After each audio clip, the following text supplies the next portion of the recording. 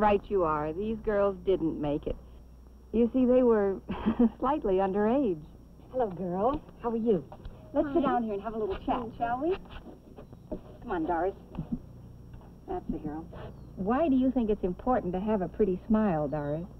If people come around and think you're pretty, you should smile at them. Yes, that's right. Are cavities bad for your smile? Yes.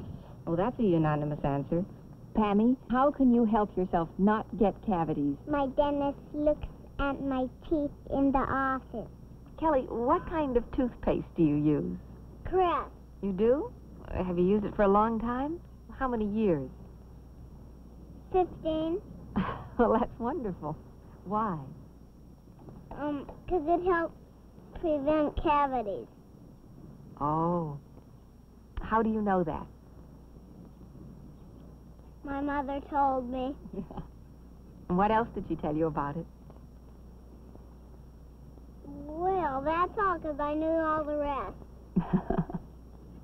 Well, then, you undoubtedly know that Crest has been tested for 12 years.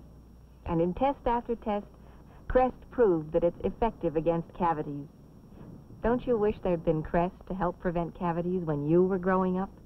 Now, news about Crest from a famous father. Hello, I'm Chuck Connors. I'd like to speak to you as a real-life father about something new on every tube of Crest toothpaste.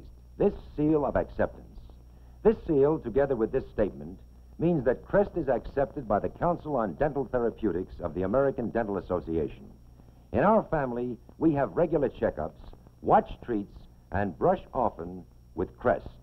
Shouldn't your family use Crest?